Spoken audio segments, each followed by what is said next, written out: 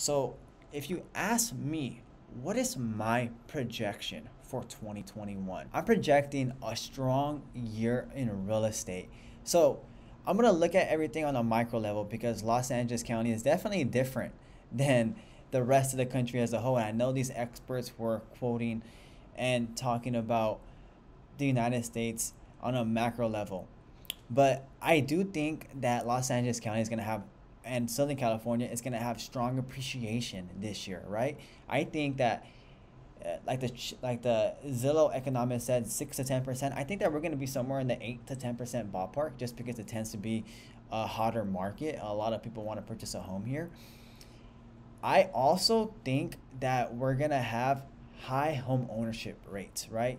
Mortgage rates are as low as they've ever been.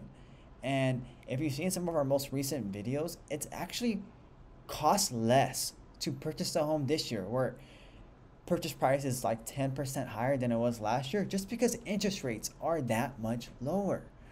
And I actually break that math down in that video. So if you haven't seen that video, it might be a good idea to take a look at it and do that math for yourself, so you can see that it actually makes more sense to purchase a home this year than it was last year because of the interest rates. But yes, I think that's going to drive a lot of people to purchase their first homes, especially millennials and Generation Z. And millennials have always been a little bit more stubborn to purchase their first homes. Like a prime of the millennials are now heading into their 30s and mid 30s. So yes, they're finally purchasing their first home. That's going to be driving up demand, which is also going to be driving up appreciation. Lastly, I do think that we're going to be having an increase in building starts, right? There's an increase in builder confidence already, and the economy is starting to recover. And this is awesome. This is super good news, because by the end of the year, hopefully it starts to stabilize prices a little bit, right?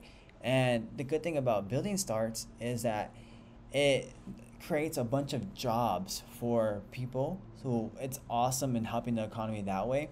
It creates a bunch of supply, so it starts to stabilize prices, and it helps people get into their first homes, help people start building equity, start building wealth, right?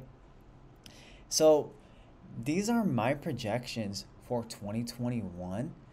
If you have any questions and you want me to try to dig deeper into any one of these projections, just let us know, or let me know,